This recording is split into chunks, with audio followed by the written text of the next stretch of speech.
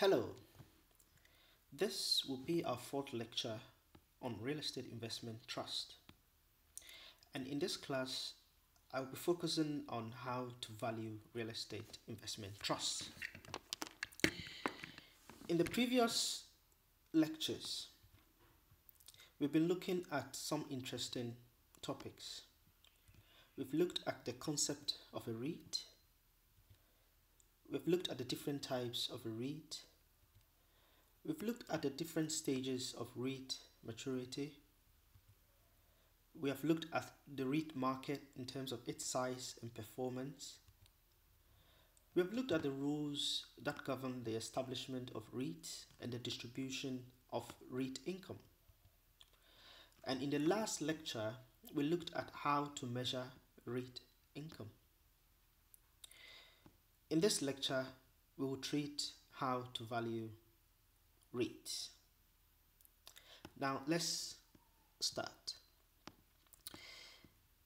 As we now turn to the various methods utilized by prospective REIT investors in determining the market value of a REIT share price, it is helpful to remember our lessons in property valuation, particularly concerning the three forms of real estate property valuation: income, sales, and cost. While REIT valuation techniques are not perfectly correlated with investment property valuation methods, elements of all three of these approaches are present in the techniques which follow. REIT share price valuation can best be seen as a blend of real estate and general stock market share price valuations, which, considering the subject matter, makes intuitive sense. The general tendency is to buy when the intrinsic value as determined by the prospective investor is higher than the current stock price, and to sell when the intrinsic value is less than the current price of the stock of the REIT or the REIT stock. The valuation of a REIT involves different approaches in different regions. There are at least three techniques used in valuing REITs, and we will look at these three methods in a short while. First, we will look at what we call the dividend growth model or the dividend discount model. This is a technique we have treated in last semester's real estate finance class when we attempted to value equities. The second technique we'll be looking at is the net asset value technique. And the last technique would be the funds from operations multiple technique. Now let's look at the details of each of these techniques.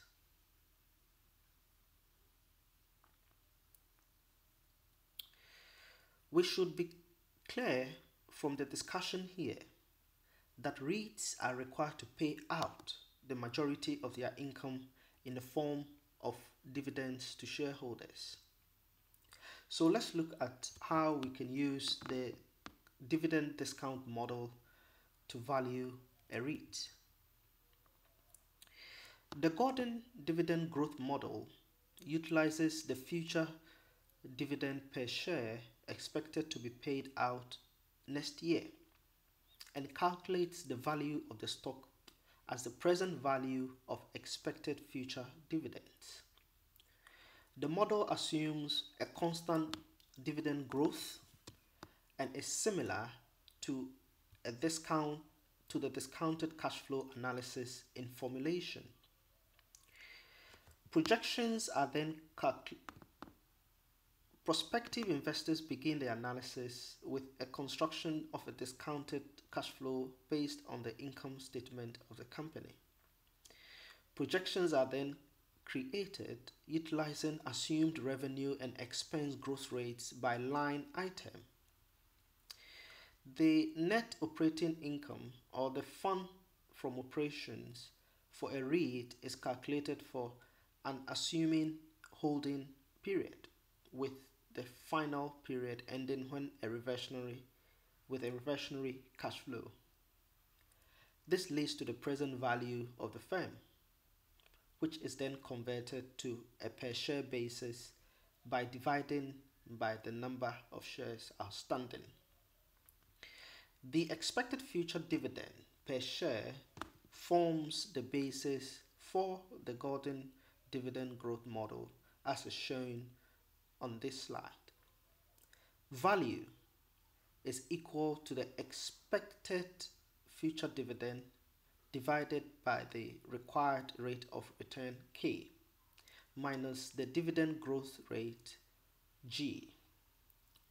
Assuming an expected future dividend of $3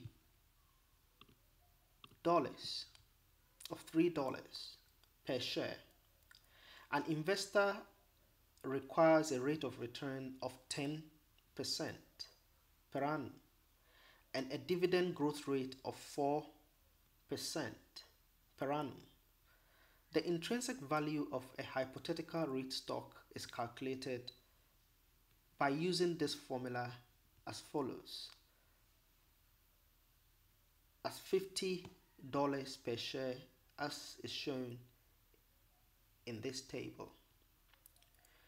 While the determination of the expected dividend is based on the investor's expectations of the future operating performance of the REIT, the intrinsic value of the REIT is also based on the investor's required rate of return and the constant dividend growth rate assumed.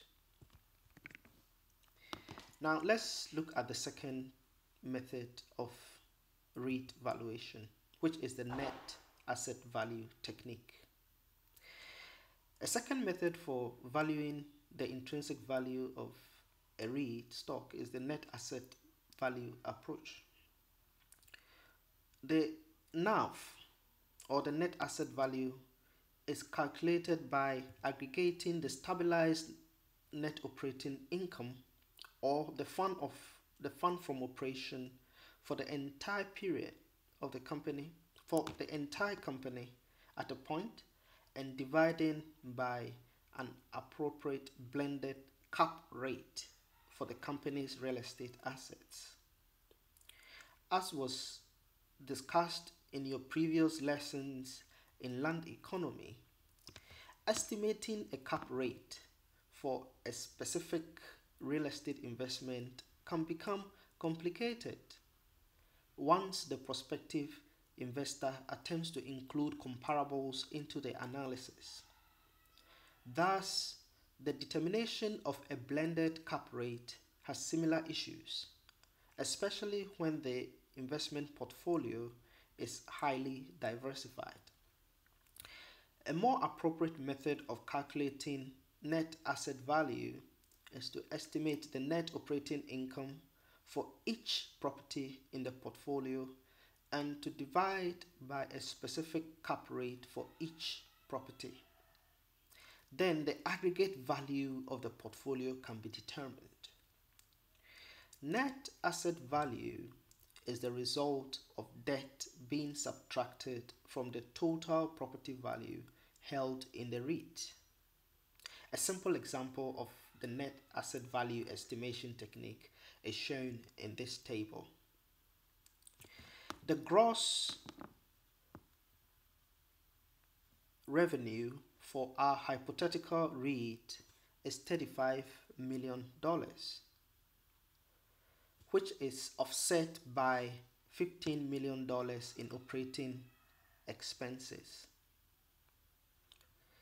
Since REITs report the value of their real estate holdings at book value in their financial statements, there is a need to estimate the market value of the investment property by dividing the net operating income by a cap rate. So here we have a cap rate of 9.5%. Once debt is subtracted from the aggregate market value of the properties, the estimate of net asset value is achieved.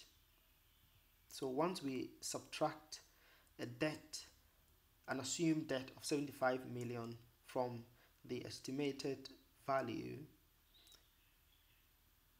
we arrive at a net asset value of this amount. Once divided by the number of outstanding shares, the net asset value model estimates the share price of our hypothetical REIT at $49.28.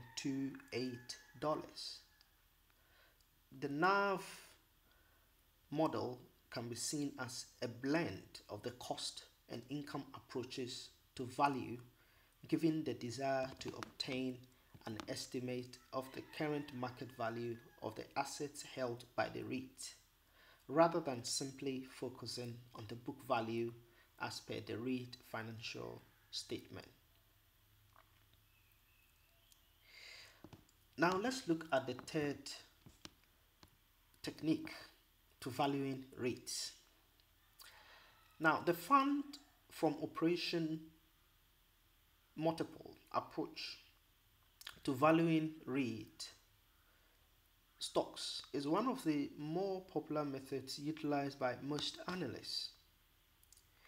The fund from operation multiple approach is similar to the price to earnings multiple utilized by analysts when valuing traditional equity investments. Funds from operations is defined as the net income computed in accordance with the generally accepted accounting principles, otherwise known as GAAP, excluding gains or losses from sales of property or debt restructuring, and adding back real estate depreciation.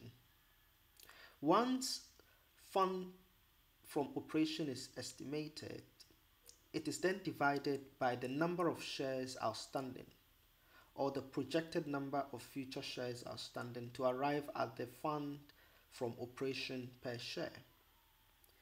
The intrinsic value of the REIT stock is estimated by multiplying the fund from operation per share by the fund from operation multiple.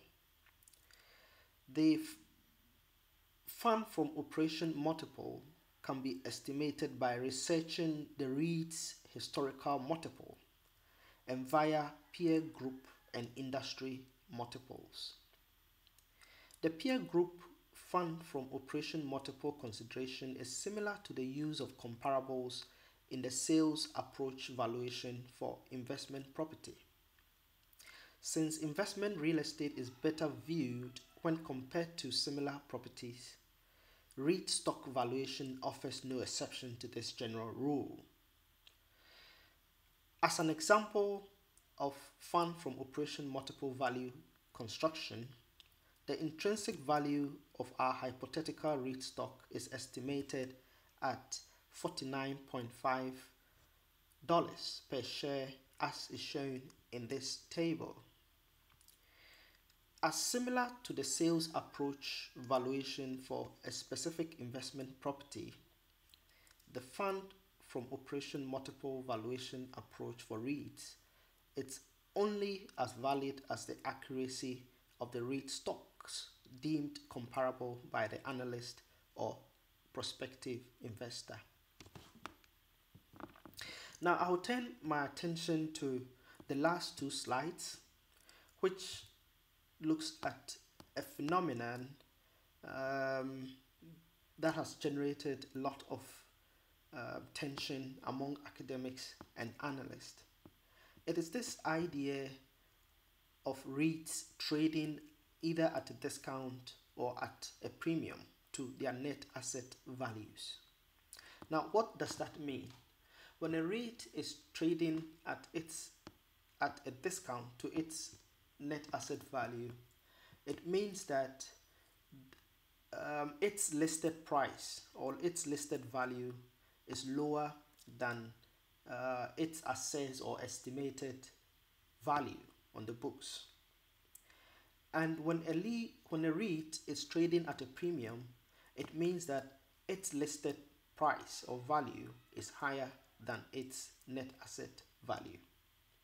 So let's look at some of the data um, over the years that demonstrate this discount and premiums to NAV. This diagram here is produced by Green Street Advisors, and it looks at the estimated global rate discounts and premiums over from 1990 to 2010. Data produced by Green Street Advisors suggest that in late 2008, US REITs traded at an average discount to NAV of approximately 40%. That is lower than their NAV. In early 2009, REITs briefly traded at their net asset values. And since then, REITs have traded at a premium to their net asset value. That is higher than their net asset value. At the end of November 2010, the premium to net asset value was estimated at 16.2%. When REITs trade at premiums, the sector can be expected to grow, as REITs can buy property for less than the increase in share price that results. This is accretive to earnings. In these circumstances, REITs issuances or shares by existing companies and new REIT launches become attractive to investors. Let's look at the last slide, which is another set of data which depicts this discount to net asset value or premium to net asset value over time. So data from 2015 to 2017 also confirms that indeed REITs trade at a premium or discount to NAV at different times. So in the US mall sector, discount to net asset value have widened further through 2017, and implied spreads between higher and lower quality properties have also increased. The office sector continues to trade around a 5 to 10% discount to NAV or discount to net asset value, but conversely, the industrial and health care markets retain sizable premiums. Healthcare operators in particular have taken advantage of favorable market conditions to raise 3.5 billion US dollars through the first half of 2017. This is compared to 4.9 billion in 2016. With widening discount to NAV, retail REITs have been relatively absent from the market, while apartment operators have taken advantage of the closing net asset value discount to raise more capital in the first half of 2017 than all of 2016. Now, there is an interesting question to be asked, which is, what factors explain the discount or premium to net asset values we observe in these two diagrams?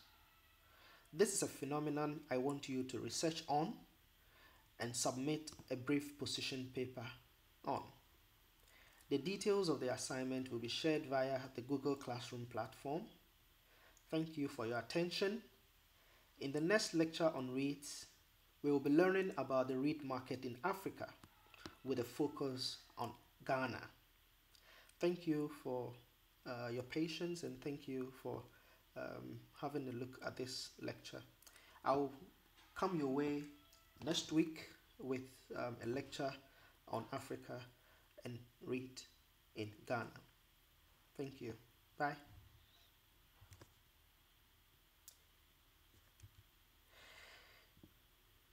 However, I just want to remind you that since we are in distress times, make sure you are washing your hands always and you are practicing social distance. Make sure you stay alive to see the next semester. Bye.